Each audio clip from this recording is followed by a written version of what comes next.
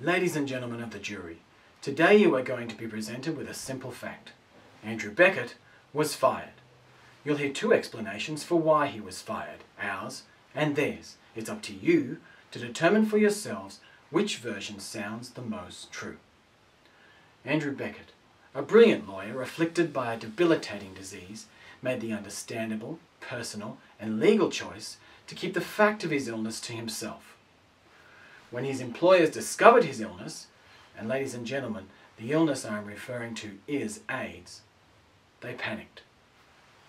The behaviour of Andrew Beckett's employers may seem reasonable to you. It does to me.